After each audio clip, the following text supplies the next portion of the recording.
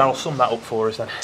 Frustrating evening, to be honest. They haven't done a lot to win the game, and we're frustrated with our quality at times and getting the right forward cohesion. We've had enough opportunities to get into areas, whether that be the good final ball, good finish, clinical pass, looking after the ball.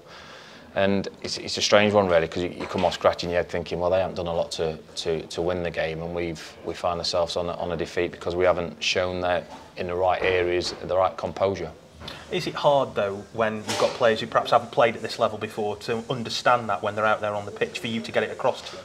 Oh, it is, but we keep working away as a group. It's nice for Ellis to get off the mark. First goal, worked hard at the top end of the pitch, and we'll keep improving. We need to keep improving. We're a million miles away from where we'd like to be going to, but that takes a bit of time, a bit of patience, and plenty of training work on the training ground, and we'll keep building those relationships with the players and getting that cohesion, so we're a little bit more fluid going forward. Just talk us through the team selection. No Cass, no Mal Bennett. No. It's a tough workload at the minute. I'm trying to get the balance right of making sure that we don't get players breaking down, getting players minutes into the belt that'll put us in good stead further down the line.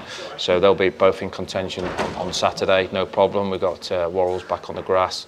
Gavin Macy was a slight injury concern, but we're hoping to have him back at the weekend, and Willow stepping up his rehab nicely as well. So the more players we can get fit by the end of August, the better the competition for places are, and it brings a little bit more quality to our team. I remember when you said about Exeter there was some non-negotiables. Did that happen tonight? Was that yeah, better? Listen, it was nothing to do with non-negotiables. It was just the quality at the right time in the right areas, whether it be your final pass, your finish, your cross, your shot, your set piece, all those little bits and pieces that you need to be good at to win football matches. And like I said, I didn't think MK Dons needed to do a lot to win the game. A couple of good strikes from the edge of the box, but we're disappointed.